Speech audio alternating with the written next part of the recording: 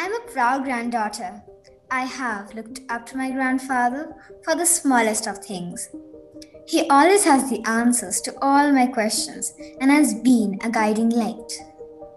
From classical music to photography, he has many interests.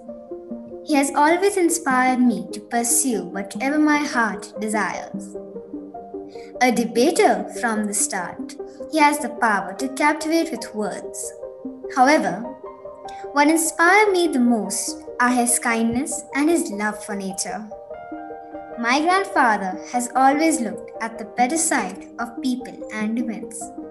He's an optimistic person, and his book fills the reader with the same positive spirit. I hope to become like my grandfather when I grow up.